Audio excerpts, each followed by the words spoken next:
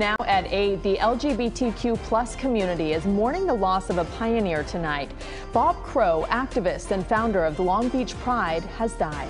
Welcome back to KCAL News at 8, streaming live on CBS News Los Angeles. I'm Ruta Shabasi. And I'm Juan Fernandez. Crow grew up as an Alabama florist before moving to California. KCAL News assignment editor Mike Rogers at the desk now. And Mike, a lot of people remembering him tonight. Yeah, that's right. We've gotten statements from the Long Beach mayor and a couple of other community members down there. The Long Beach Pride has turned into one of the larger pride celebrations in California or across the country. And Crow is credited with being a co-founder of that. I want to show you a video. This is from the Long Beach Pride. They released this video today. Bob Crow, born in 1945 there, and as you mentioned, from Alabama. Now, his story, apparently, when he was in Alabama, he would go to gay bars, but noticed they were constantly being raided by police, and decided him and his partner it was time to move to California, and they did, and they found a community that was much more inclusive, according to a bio from his PR firm today. Now, Crow ultimately had lung cancer, and he died after battling it for 6 years. He was diagnosed with stage 4 lung cancer just last year, and he died with his husband of 29 years. Guys.